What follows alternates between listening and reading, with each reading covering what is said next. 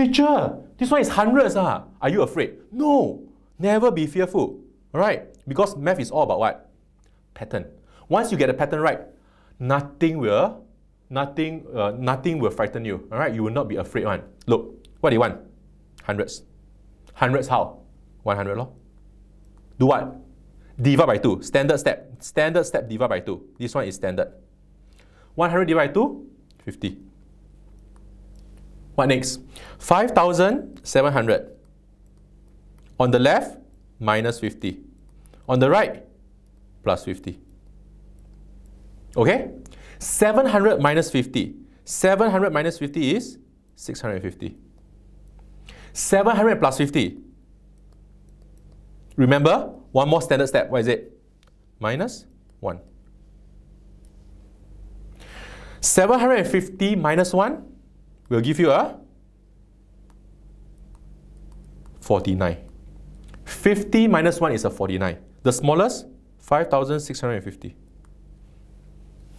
No effort. Right? Next one. Still got next one. 1,000. Are you afraid? No. Nothing to fear. Come. 1,000 is what? How many zero? Yes. 1,000. Step 1. Divide by 2. What do you do next? Write the number, 28,000. On the left, minus 500. On the right, plus 500. What is 8,000 minus 500? You read it as 8,000 minus 500 is easier. Alright, 8,000 minus 500 is 7,500. Put a 2 in front. Okay? What is 8,000 plus 500? 28,500. What must you do? What must you do? Yes, many of you are shouting already. Minus 1, standard step. So what do you have here? What is the answer? 500 minus 1 is a 499.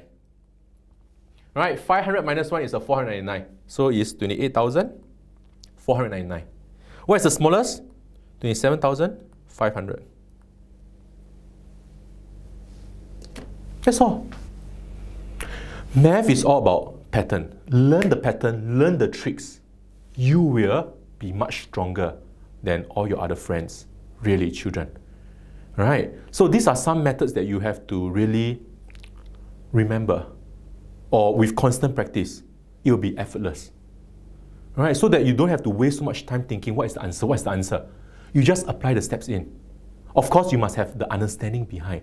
Just now I explained to you, right, the very first part, the example 3. But there's just too many steps.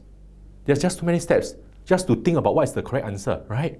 So with proper steps like that, things are actually easier for you. Use it, right? When something is useful, you use it. Okay? And next portion will be your computer-aided assessment. Yes, I think you know what to do already. For those who are still a little bit blur, it's okay. As I say, try to get yourself a jotter book or exercise book. Things that's important like this. What you do? Yes, write it down. Alright, write it down. And try to make that little notebook, the little exercise book, your notes. So you come up with your own notes. Sometimes you take and revise. That's important. Okay? And this exercise book, you can also go into the next portion, which is the computer-aided assessment.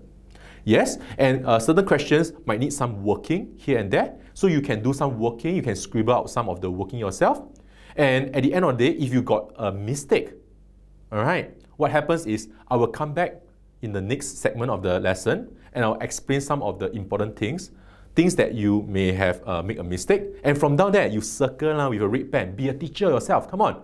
Alright, circle with a red pen and write down some notes down there. Okay, Mr. Ong say must take note of this point, must use this method and so on. Alright, so with the jotted book, right, with the exercise book, you are able to keep a good record. Alright, call the exercise book 88Tuition. Call it 88Tuition. Or you can even draw a symbol, our logo. Draw it, color it, make it beautiful. Right, such a beautiful color, don't you see? So children, do something. So the next portion, get ready.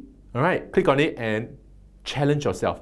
Try to get those questions done correctly. You can do it. I have total faith in you. Alright, try to get as many correct as possible. Okay? So you go and practice and I'll see you in a while's time. Okay?